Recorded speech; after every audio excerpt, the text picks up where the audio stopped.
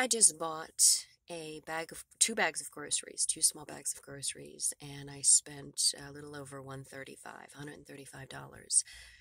We people are lobsters in a pot. How high can prices get before people start starving? Before there's just not enough resources. Actually, there are enough resources, but the elite are hoarding the resources. How long are we going to be lobsters in the pot? Because the water's getting hotter and hotter and hotter, people. We're either going to boil alive or we're going to jump out of the pot and start demanding some of our rights. I think it's about time for revolution, because right now, this government, what we're going through is not sustainable.